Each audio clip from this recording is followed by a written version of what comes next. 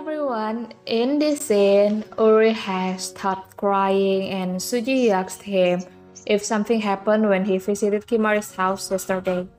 Uri answers that nothing happened, but he felt a little uncomfortable being at Kimari's house at that time. He also felt that Kimari was acting a little strange because she showed him her son's room. Uri said that the room looked like an old room and he felt strange when he saw it. Then Suji concludes that this must be the reason Uri had sad dreams. Uri also tries to think about it that way.